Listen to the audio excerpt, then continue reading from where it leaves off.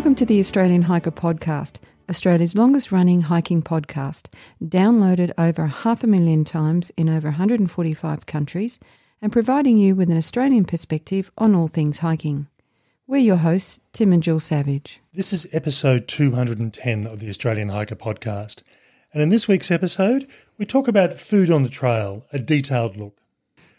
Before we get into today's episode, if you'd like to help support Australian Hiker and this podcast, there are a couple of ways that you can help us out. Firstly, by subscribing on your podcast host of choice so that each episode is available as soon as it's published. And if you have the opportunity, leave us a 5-star review. Another way to support us is go to the Australian Hiker website at www.australianhiker.com.au and click on the Support Us page and buy us a coffee. You can do a one-off donation or become a monthly supporter. All donations are greatly appreciated and help us to continue producing this podcast and blog. Now let's get on to today's episode.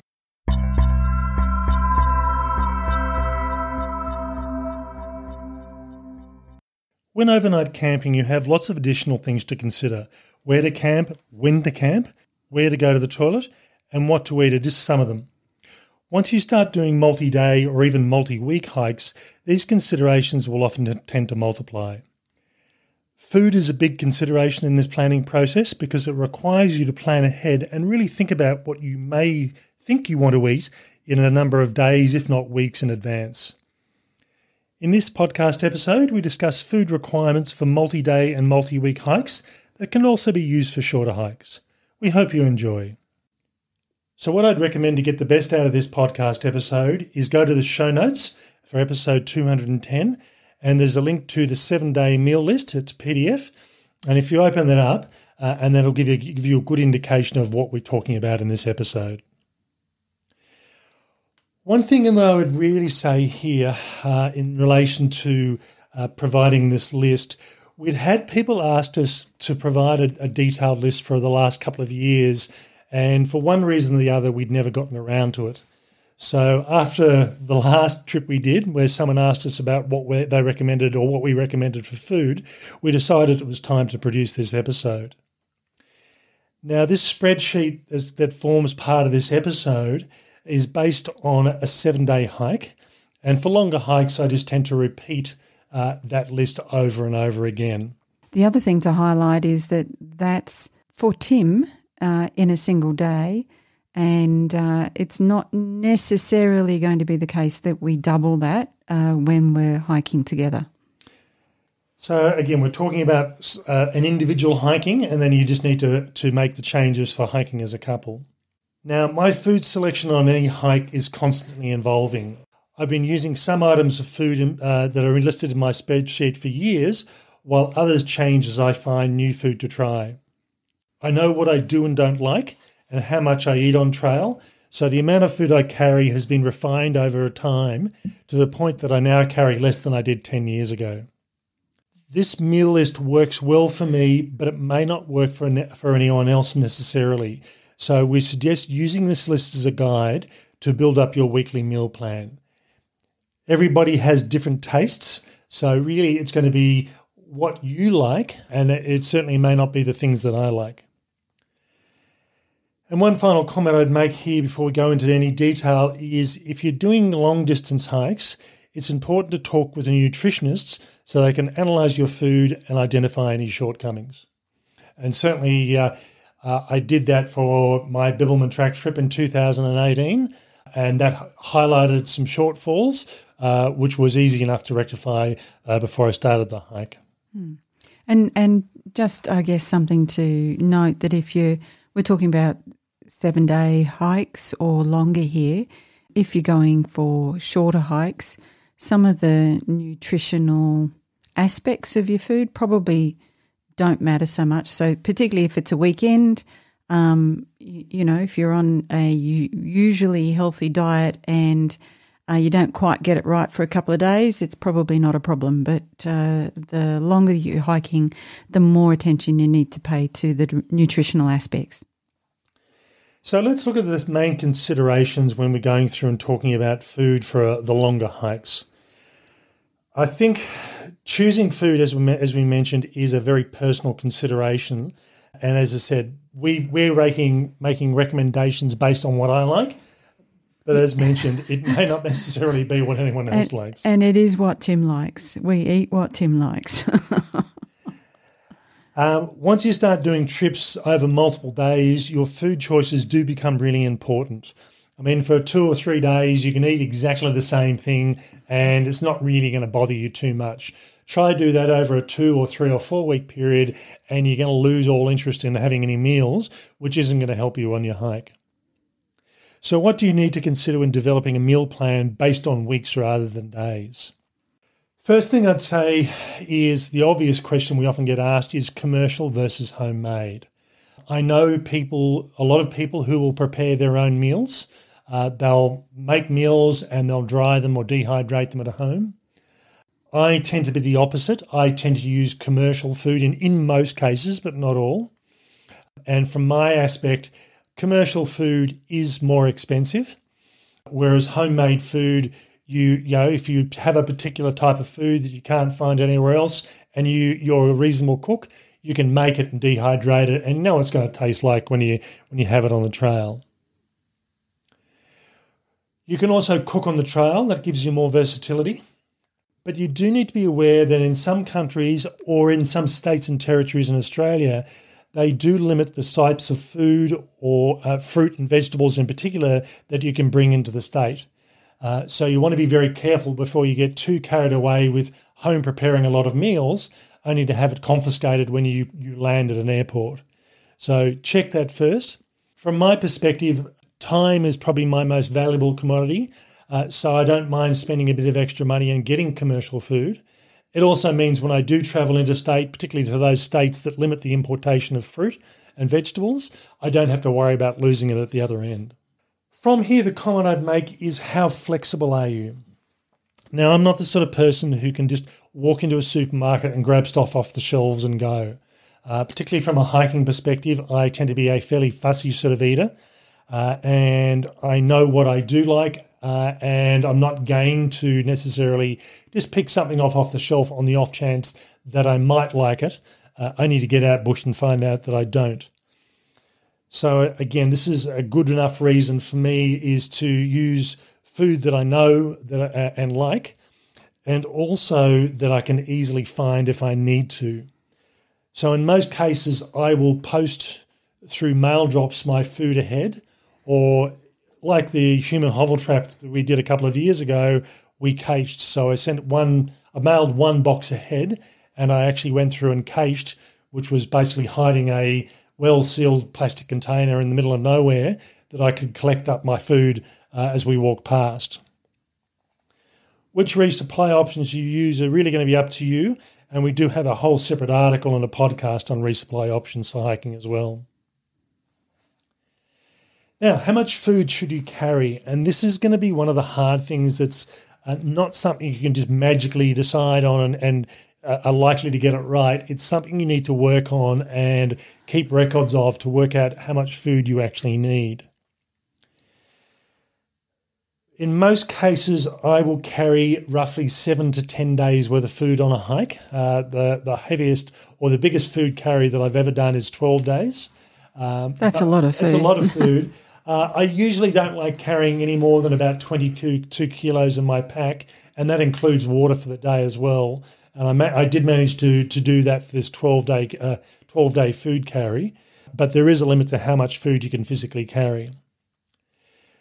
The old traditional view on food for hiking is 2 pounds, which is roughly about 900 grams of food per person per day. Now, my typical food allotment, that's what I started off with many years ago just as a guide. My current food carry as a daily average is 709 grams dry weight. So when I'm carrying dehydrated food or freeze-dry food and I add water to it, it certainly weighs much more than that when I eat it, but that's certainly a good indication. And when we carry food for both of us, I usually don't carry another 700 grams. So, I think when we're doing for both of us, it comes in at about 1.2 to 1.3 kilos a day for the two of us. And there are certainly advantages to travelling as a couple. Because I carry your food. Yeah, that's it. I get the extra weight. But in a lot of cases, my freeze-dried meals, they might be 90, 100, 110 grams for a single serve, whereas for a twin serve, they could be up to 180 grams. So a twin serve, which is more than enough food for both of us, doesn't tend to weigh as twice as much as a single serve. And Jill has different tastes than I do. So, again, we tend to, not as Jill mentioned, carry twice the weight of food just because there's two people. I think one of the things I would say here is without fail, on your first long-distance hike, you're going to carry way too much food. And a good example here, when our first long-distance hike where we carried everything or carried the food rather than having meals provided for us, which was the Larapenta Trail, we found that there were food drops that were done along the way at the various day picnic areas. And when we'd get there to pick up our food allotment out of its container, there was all this leftover food that people had left there because they didn't want it and they didn't use it. So rather than carrying it, they just left it there to be thrown out or in a lot of cases to be used by other people. And some people who had undercated or had extended their trip managed to feed themselves out of what was left over. Yeah, but even in what we did, we would get everything out and shuffle what we had left and look at what was new, and there was still a lot of food that we left behind in the bin and walked on. I think one of the things I've done, for every one of my larger trips, longer than a week or so, I've kept records, spreadsheets going back a number of years, so I can look at what I ate 3 or 4 years ago, look at what I'm eating now, and certainly the weight of the food that I'm carrying is smaller. And in the case of Bibbulmun Track, what I ended up doing when I picked up my food from the post office, I came back, packed my bag, reshuffled out, got rid of any extras that I didn't need and sent it back home again. So when I got back home, I could weigh what I'd sent back and work out what my average food carry for the duration of that 5-week trip was.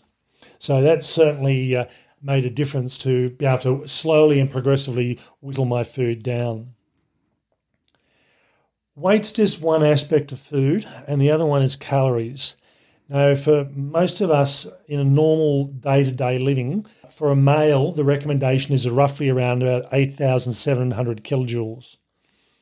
On an average hiking day, when I walk around about 13 to 25 kilometres, so I'll burn around about 5,000 calories. So it's really almost physically impossible to carry that amount of food and eat it. While I might be able to carry less days worth of food, I just find that I become bored and I just physically can't eat that much food. There is a situation that mainly affects endurance athletes, and I don't class myself as that, but when you're doing big distances and hiking, you really are doing an endurance event where you lose appetite.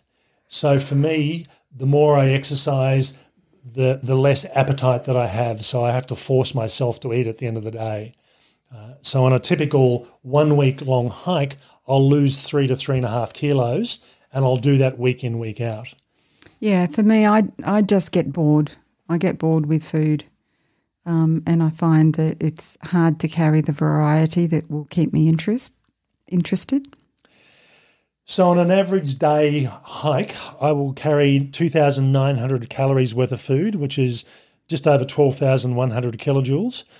And as I said, I've just got that 2,100 calorie deficit between what I burn and what I carry, which is hence why I'm losing that amount of weight per week.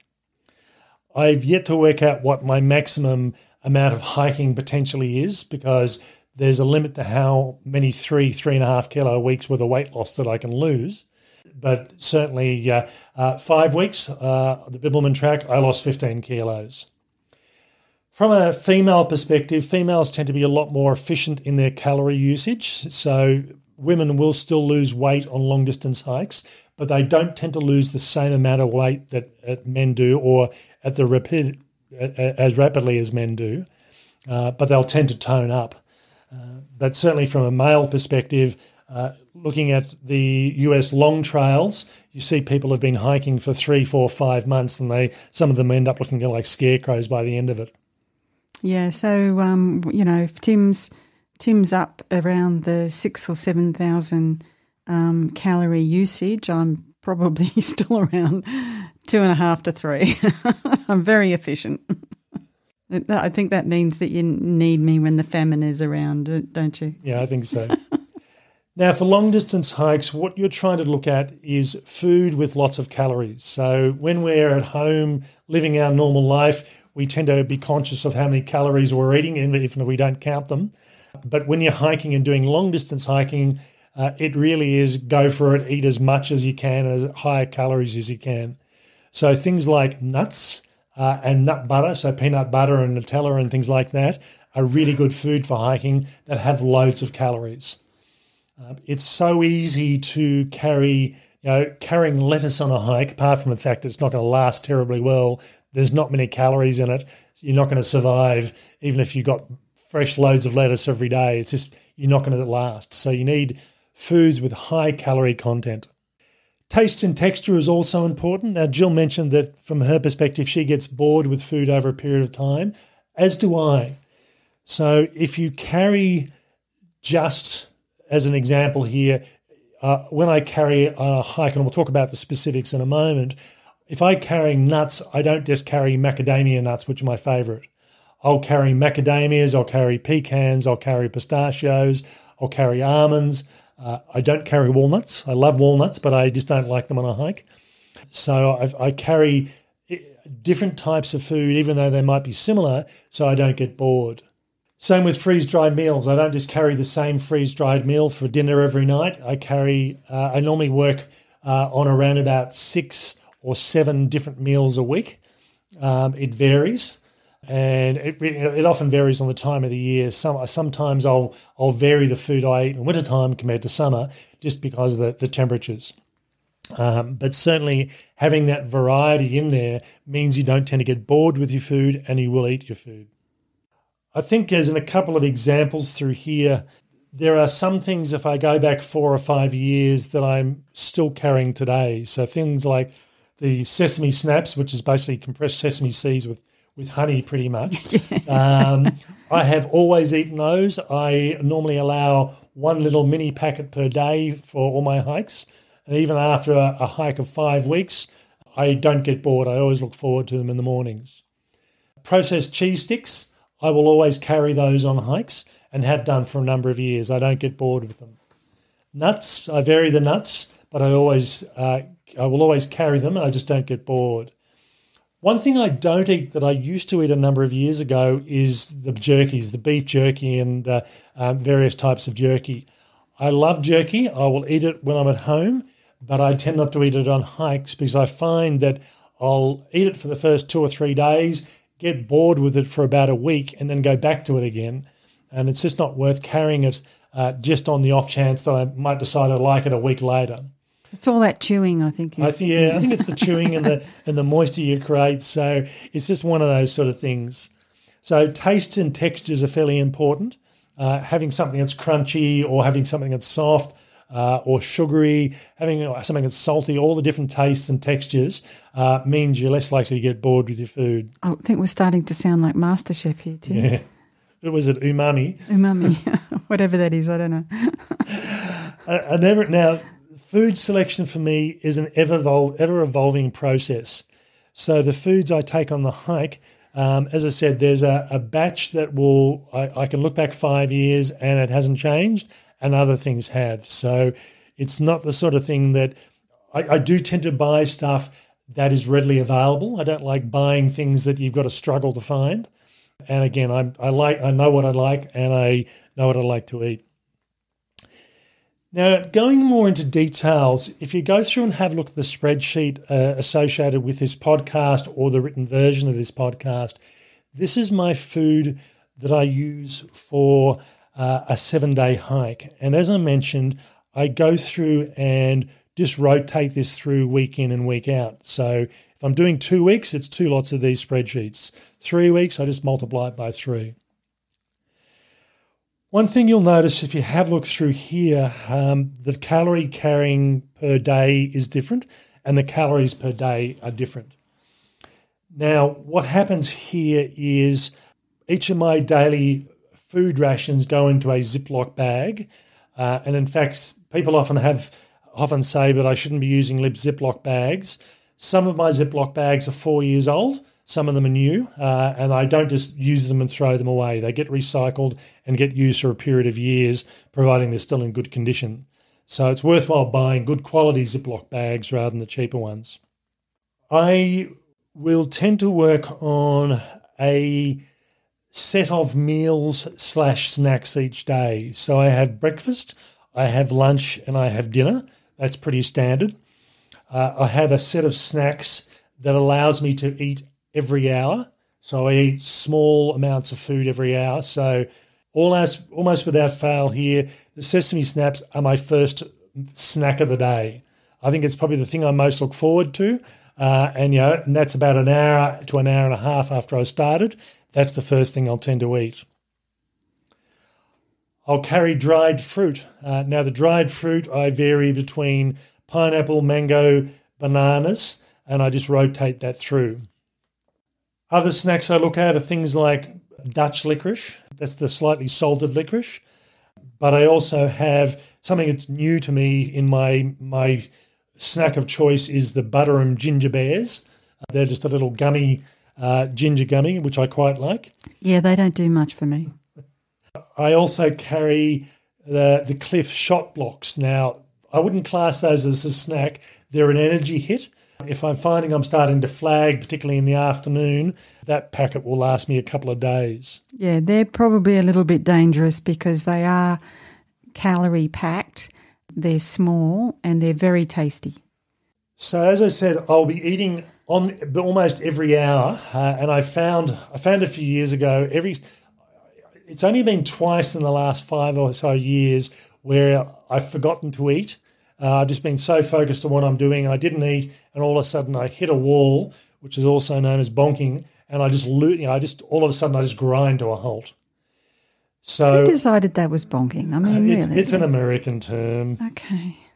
So it's the sort of thing that I do have to consciously remember. I need to have a piece of dried fruit. I need to have some nuts. I need to have a sesame snap or something every hour. Lunchtime for me will vary. It used to be processed cheese. Now I've gone for the Campers Pantry freeze-dried cheese.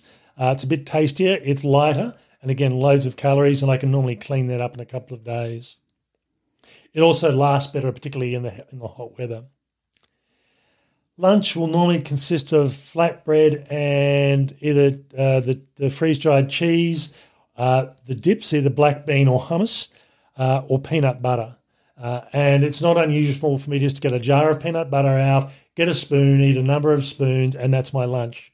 It's just easy. Now, those days where I normally carry a 470-gram jar of peanut butter for a week, and that just happens to go into one of the meal packs. So even though if you look at the spreadsheet, the PDF, I think the peanut butter actually shows up in day 4. But then when I mention the peanut butter and later on, I don't add the weight because the weight's already been included in another day. So the day that I carry the peanut butter jar, that food pack is over 1 kilo. But again, as I said, when you average it out, I'm averaging out to 709 grams of food per day. And that weighs up to around about 5.7 kilos of food for a 7-day period. The other meal I tend to throw in there is I've classed it as pre-dinner. And if you talk to most nutritionists, most people who go to the gym, once you've exercised, you're supposed to have a protein snack within around about 20 minutes of half an hour after finishing your exercise. So for me, I get into camp, providing it's not pouring with rain. One of the first things I do, I have a Sustagen and whole milk powder drink, which is high in protein. And that's my drink that I'll have prior to dinner. And then I'll get my tent set up and get organised for the night and then make dinner, which might be an hour and a half later, depending on what I'm doing. And then we've got dinner thrown in there as well. And dinner consists of a freeze-dried meal. a hot chocolate at the end of the meal or with the meal. Usually not carry or have desserts when I'm hiking by myself. That's something I tend to save for when there's two of us hiking. So, and the last thing to mention is breakfast. Now, breakfast for me tend to be a mixture of things like Wheat Bix or Special K. On the days that I have cereals, I'll have what's called a Belvita breakfast biscuit, which is a large, soft, chewy sort of biscuit. On the other days, I'll have overnight oats, which tends to be fairly high in calories. Now, having said that, things like Wheat Bix aren't particularly high in calories. So from a calorie perspective, it's probably the poorest quality calories that I carry, but I like the taste, I like the texture, and I'm willing to sacrifice the calories just to have that. I also like having a cup of tea at breakfast time, and for me it's herbal tea. I'm not going to fiddle around by having milk at breakfast. So it's just a matter of boiling the water and having a cup of tea. And you'll also notice in there, if you have a look at this sheet, there's a multivitamin. As I said, when I did the Bibbulmun track, I went to a nutritionist and got her to have a look at my food, and she said, I wouldn't want to live on this for permanently, but it will work well for the period you're looking at. It's a bit low on micronutrients, so she recommended a multivitamin. So that's the reason for me carrying that.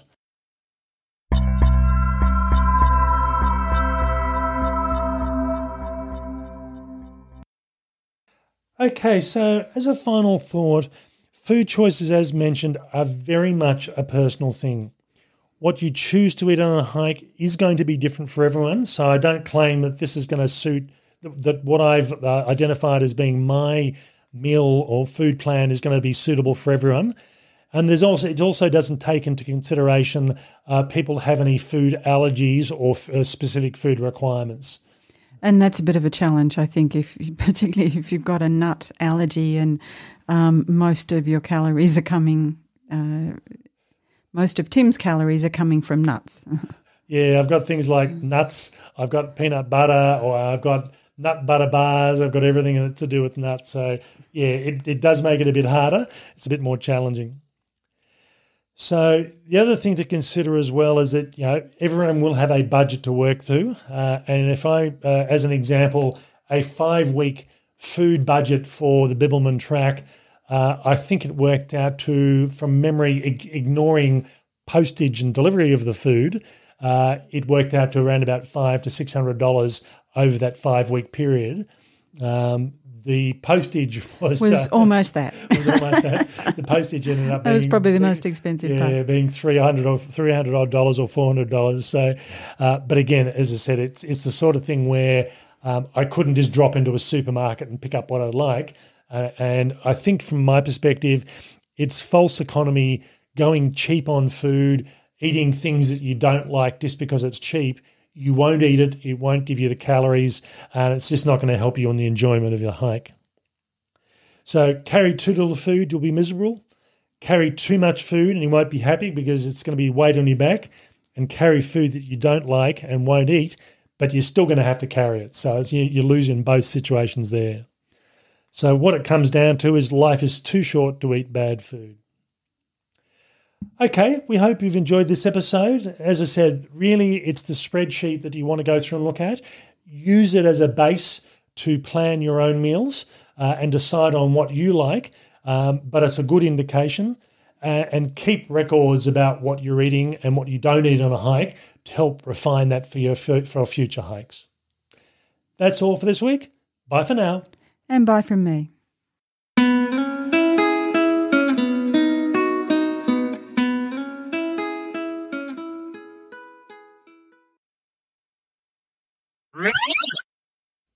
I'll only have the desserts when I'm travelling as a couple. A couple of what?